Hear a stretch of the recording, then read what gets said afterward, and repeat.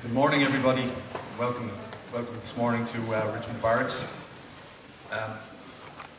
We're launching the redevelopment of the lands on Emmet Rd here this morning, and as I said, we'd like to welcome public representatives, the residents, some of all members of the Regeneration Board, ministers, and Lord Mayor. The running order this morning will be Lord Mayor of Dublin, Niall Ring, will speak first, followed by Minister for Housing, Planning and Local Government, Eoghan Murphy. Brendan Kenny, on behalf of Dublin City Council, will say a few words, and we will finish with Andrew McDowell, Vice President of the European Investment Bank. So we'll move ahead, and I'll ask Lord Mayor of Dublin, Niall Ring, to say a few words.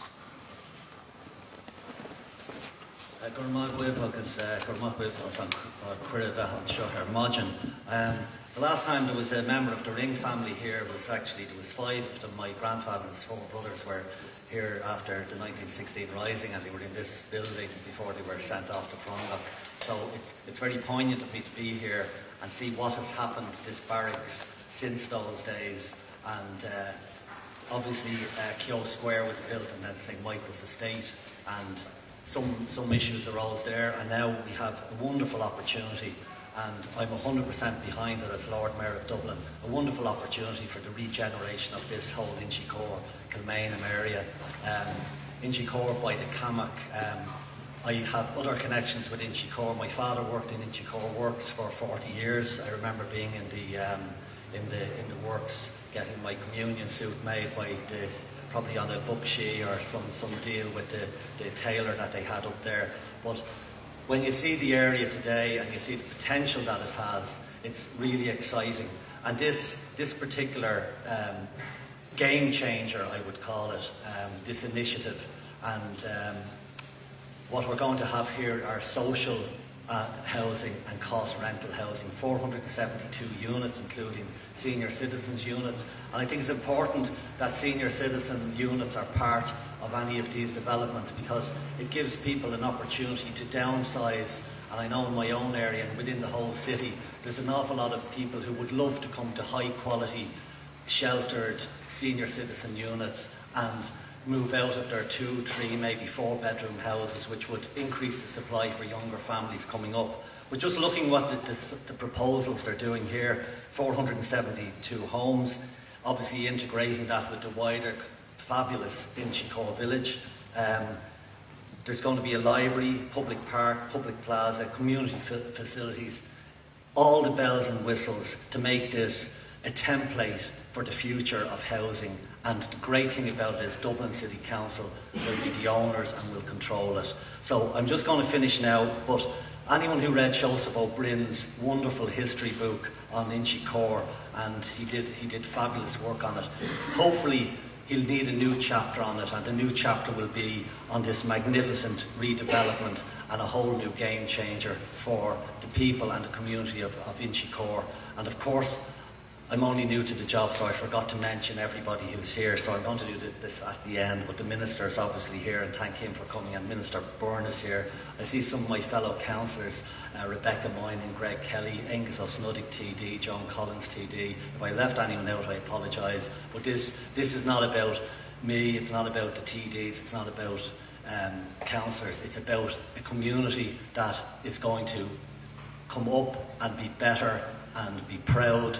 We're all proud to be Dubliners, we're all proud of this Inchicore village, and this, I think, as I said, and I'll use the word for the third time, a game changer, and I just hope it really goes well. It has my 100% support as Lord Mayor of Dublin, and all I say is let's get it going sooner rather than later. Gura Malgav Galer.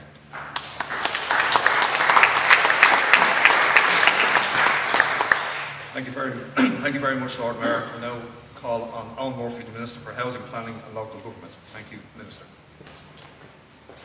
Thank you, Tony, and good morning, everyone. And I want to start off by thanking the Lord Mayor for being here this morning and for supporting this proposal and for the vision that he is bringing to it. It's very important that the Lord Mayor's office and the City Council are right behind the plans that we're talking about today.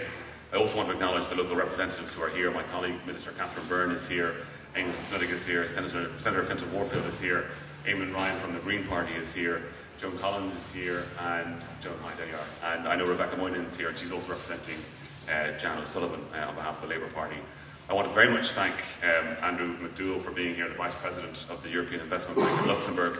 I also want to thank Dublin City Council, and in particular Owen Keegan and Brendan Kenny, who are going to talk us through the proposals for the site that we have, as well as officials from my own department who've worked very hard to put in place this new vision that we have for St Michael's. And finally, Richmond Barracks, who have hosted me before when I've been here in the community. I want to thank you for hosting us again today and doing it so well. But most of all, I want to thank all of you for your patience, but also for engaging with us and for helping us to shape what we think is, as the Lord Mayor said, a game changer, not just for the community, but we think also for the country.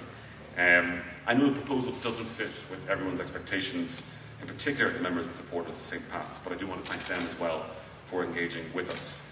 Our priority as a government is to rebuild our housing sector, but to do it in a way that regenerates communities, but also brings in new policies that can help us avoid the mistakes of the past. And the proposals for cost rental or affordable rental that we have here for St Michael's is both of those things.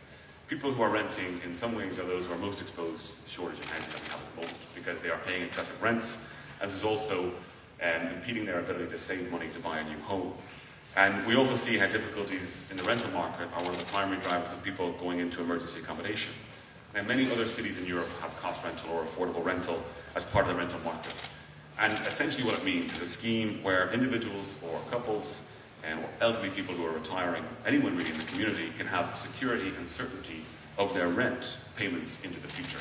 A rent payment that is less than the market rate, and a rent payment that can't jump dramatically up depending on what's happening in the market at the time. So a rent that's affordable and a rent that's secure into the future.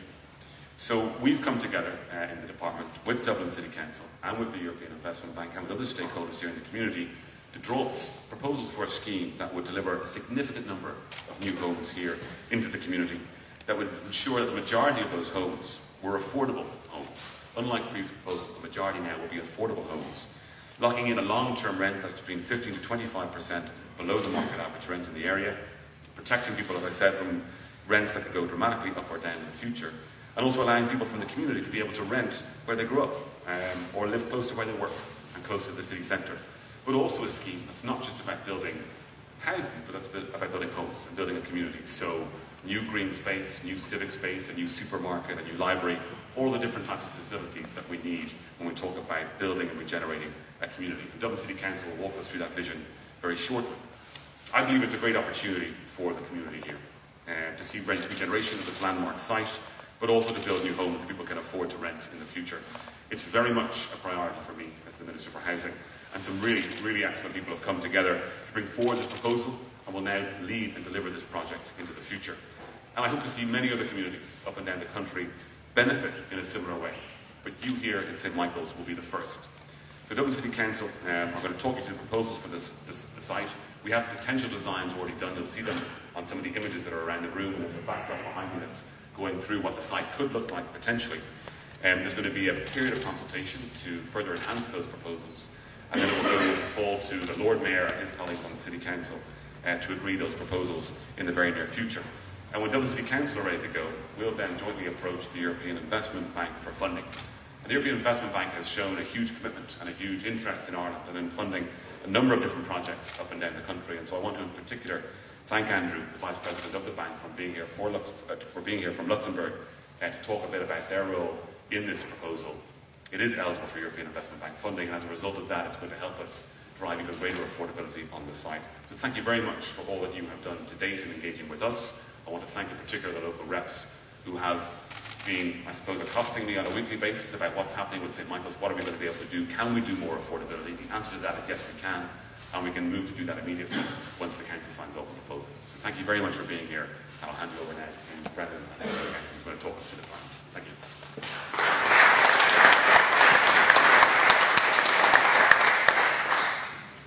Good morning. The new cost rental that they model that the Minister has spoken about is very welcome. Not alone does it achieve a rent up to 25% of the market value, it also gives long-term security of tenure and long-term stability of rent levels, which is something Dublin Valley needs at the moment. Dublin City Council will also aim to make some of their apartments available as affordable mortgage, maybe up to 10% will be affordable mortgage. That's something we'll work through in the next few months. The project is not just about constructing 500 new apartments. There will be green spaces, there will be play areas for the children and the residents who will move into this new development. At the front of the site, there will be a state-of-the-art public library, which will be a civic centre for the Inchicore area. There will be shopping facilities, community facilities, expansion of existing sports facilities, and a public plaza. This will act as a catalyst for the much-needed economic development of Inchicore village. As people know, it has deteriorated in the last few years, and we need to do something about that. And the project team will place particular emphasis on this important issue. The development will bring about 1,000 new residents into the area, and hopefully they'll spend a fair bit of their money in the Inchicore area, and that'll be good for business. We've appointed a new project manager, Ms. Sandra McAteer, who's just down there quietly in the corner, for this important development. We're currently building an appropriate resource team around her, and no doubt she's been involved over the last few months on this project, and she will hit the ground running. We will immediately set about commissioning a full design team. Some work, as the Minister has already done, and we hope to get that done very, very quickly. And in parallel, we're going to set up a new local consultative forum, and a lot of work has already been done on that, so that should start immediately. And all this will be done with the objective of having a developer contracted, selected before the end of 2019. Now that's a tough task with all the bureaucracy that goes around these things, but that's our aim at the moment. I want to thank the local community. I've been involved in this area for a long number of years. I want to thank them and the great community activists that have done a huge amount of work here over the last few years, and before some Wexford Estate was demolished. And Dublin City Council, we give a strong commitment that we will work tirelessly over the next few years to successfully implement this project in full and use it as a strong catalyst for the regeneration of the whole area. That is the important historical area of Inchicore and Maynham. Finally, I want to thank the Minister for the very strong support for the project, and the local TD and Minister Captain Bourne, who no doubt will keep a close eye on us as this project develops over the next few years. Also, many thanks to officials in the Department of Department of Housing, Planning and Local Government, in particular Barry Quinlan over here has done a lot of help, work for us, and it's been a great support. Also, our own city councillors have been very supportive. Many of them are here today.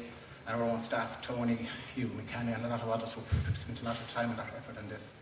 We look forward to working with all the stakeholders in the Inchicore area. We look forward to working with the EIB in progressing this development as quickly as possible. Thank you.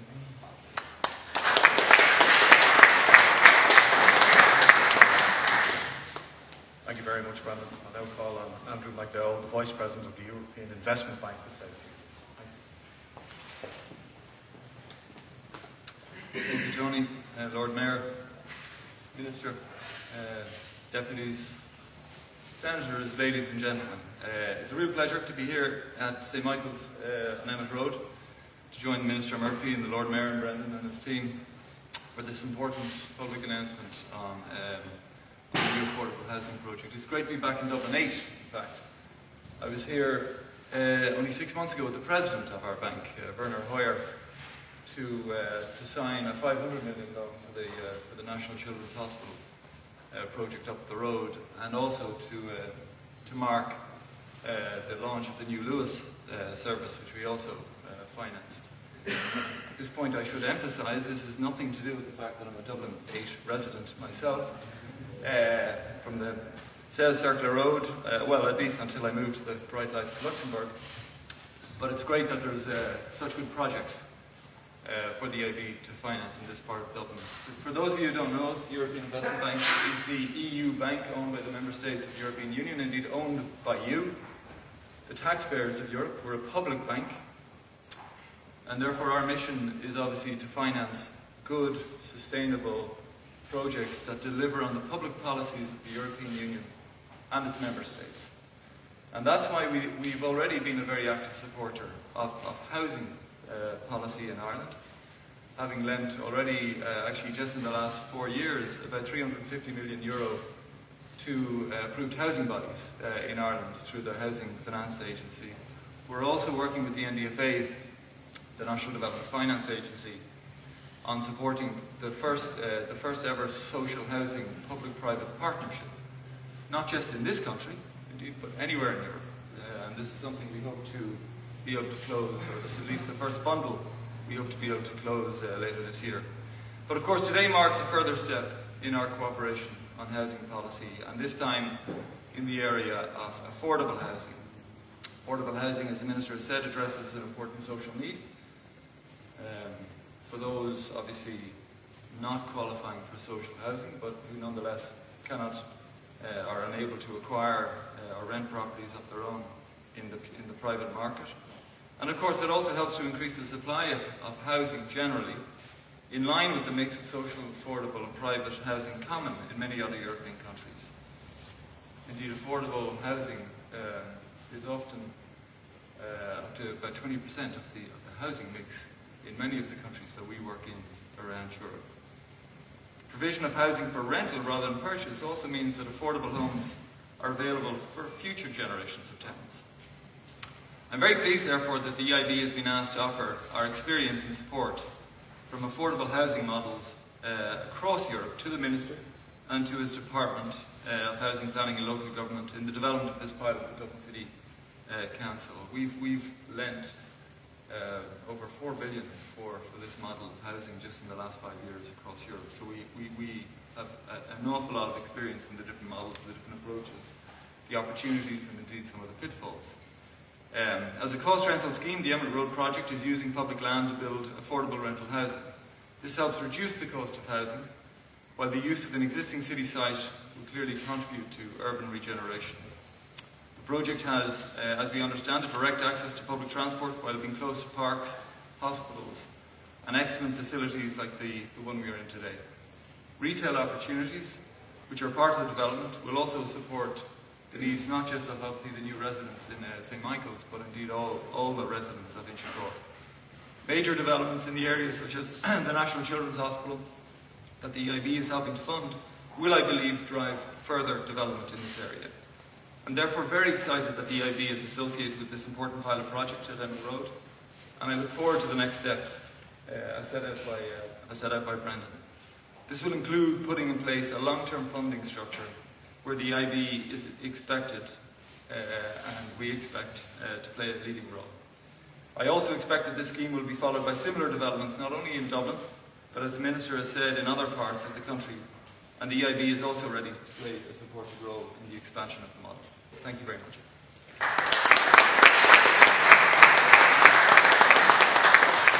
Thank you very, very much, Andrew. And on behalf of the Chief Executive and Deputy Chief Executive of Dublin City Council, I want to thank everybody here this morning. We'd also express our sincere gratitude and thanks to all the team in the Richmond Barracks, this fine facility here this morning, who facilitated us, and particular thanks to Aideen and her team. And she's asked that if anybody would like to stay around, there's a cup of tea or coffee and a scone for all down in the restaurant at the back. This ends our proceedings here this morning. We thank everybody here for coming. The Minister and the Lord Mayor will be going outside for a photo shoot and an opportunity to maybe take a question or two, if that's okay. So we'll conclude proceedings now this morning. Thanks very much, everybody.